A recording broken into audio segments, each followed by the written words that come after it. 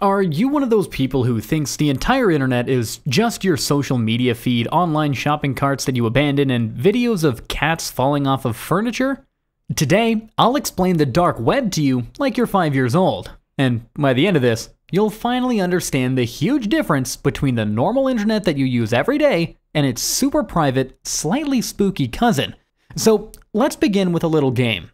I want you to think of the entire internet, all of it, as a giant ocean. A really, really big ocean.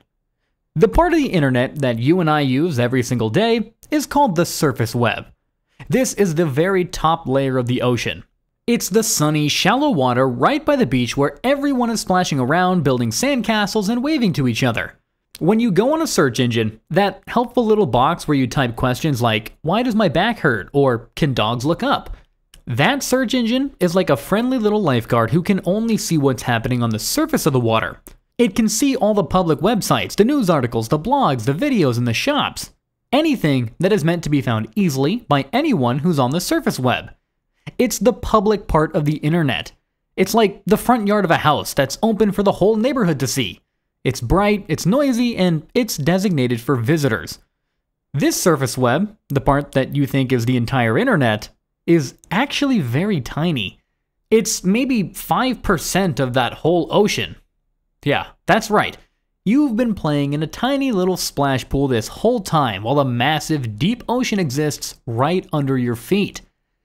So, what's the rest of this giant ocean? Well, most of it is something called the deep web.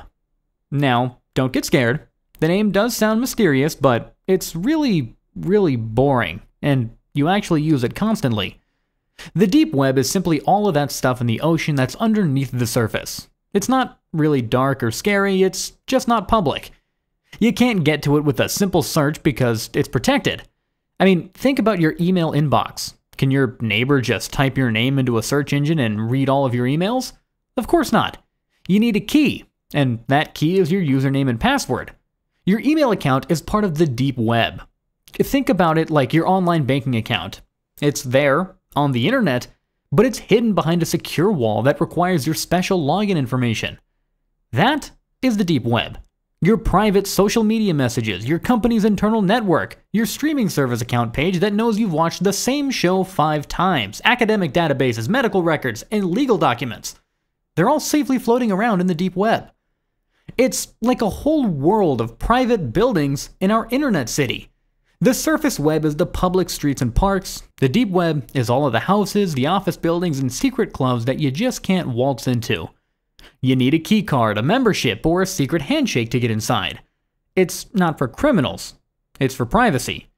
It's the biggest part of the internet by far, making up pretty much everything that isn't the surface web. So, when you log into, anything at all, congratulations! You're a deep web explorer. You just didn't know you had such a cool job title. It's really not a scary place. It's just your place. It's where your digital stuff lives, locked away safely from public view. It is the whole reason that the internet is useful for personal things.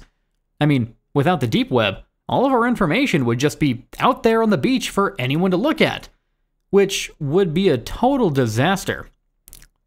Okay, so we have the sunny beach, which is the surface web. We have the huge private ocean underneath it, which is the deep web. So where in the world is the dark web? The dark web is a very, very small and very, very hidden part of the deep web. Imagine in our giant ocean, there's a super deep, dark trench at the very bottom. It's so far down that no normal boat or submarine can get to it. You can't just stumble upon it by accident. You have to know that it's there, and you need a very special kind of submarine to reach it. That is the dark web. It is intentionally and expertly hidden. It's a small little corner of the internet where everything is anonymous. The people who use it don't want to be found. The websites on it don't want to be found by normal means. Everything is designed around total, complete, and utter privacy. So, how do you get into this secret trench? You can't use your normal web browser. Your regular browser is like a shiny yellow tourist submarine with your name painted on the side. Every time you visit a website, that website knows your submarine's name and where it came from. Your computer has a unique address, kind of like a home address for your device. This address is how websites know where to send the data that you ask for, like pictures, texts, and videos. But on the dark web, nobody wants their address known, so people use special software to get there. The most famous one is called Tor, which stands for the Onion Router, and it works exactly like an onion. Let me explain. When you want to visit a website using Tor, it's like you're sending a secret message. First, you write your message down and put it in a lockbox. Then, you put that lockbox inside another lockbox.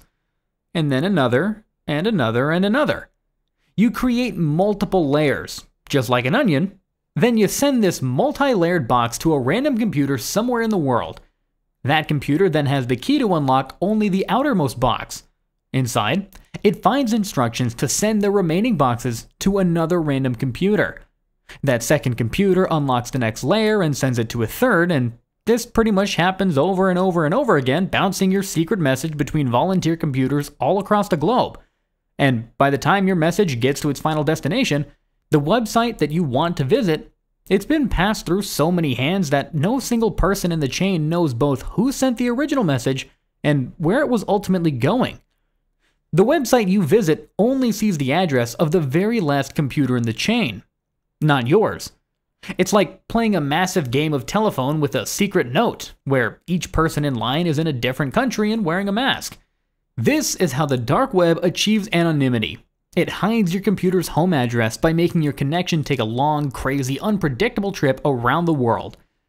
This makes it almost impossible for anyone to trace your activity back to you. So the websites on the dark web also use the same technology. Their physical location is hidden as well.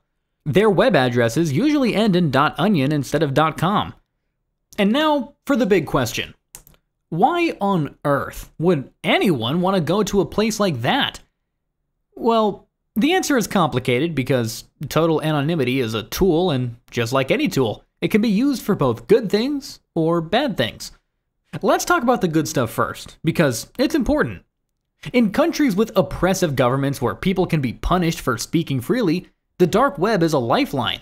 It allows journalists, activists, and ordinary citizens to communicate with the outside world and report on what's really happening without fear of being tracked, arrested, or worse. It's a place for whistleblowers to share information about corruption without losing their jobs or their freedom.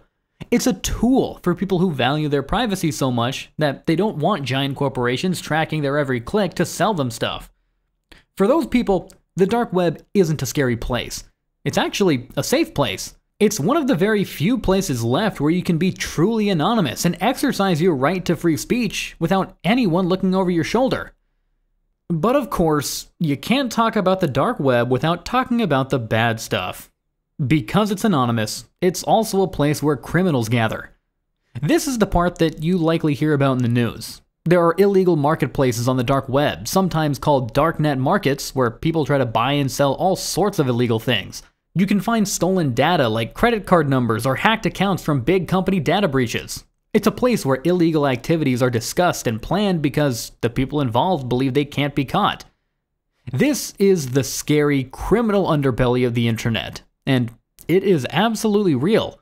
Law enforcement agencies around the world work very hard to find and shut down these operations, and sometimes they do succeed. But because of the anonymous nature of the network, when one site gets shut down, another one often pops up to take its place. It's a constant game of cat and mouse. And then there's the third category, the weird and the boring. A lot of the dark web is neither heroic nor criminal. It's just strange.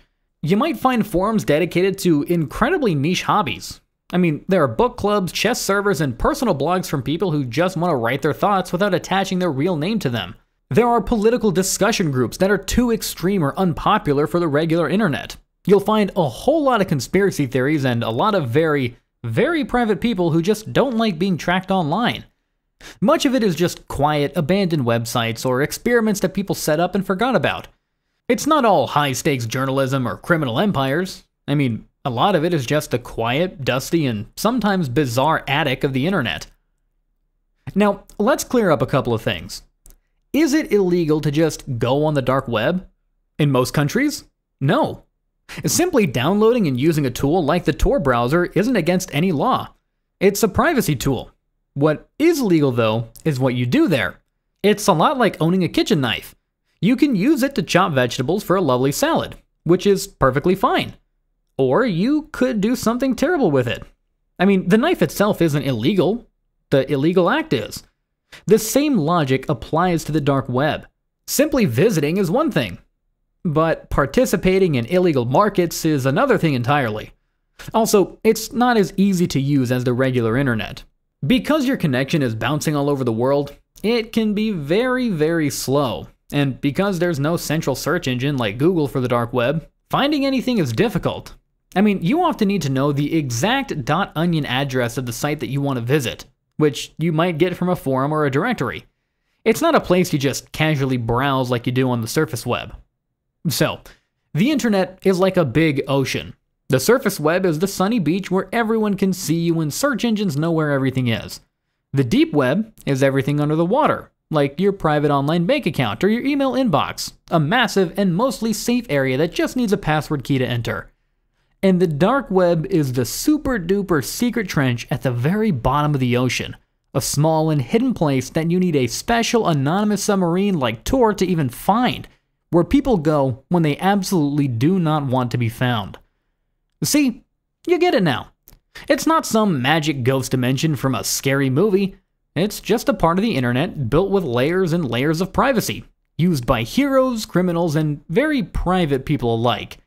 It is a powerful tool for anonymity in a world that seems to watch our every move. But now, you know the secret. So go on, explain it to your friends. I mean, you're basically an expert now. You're welcome.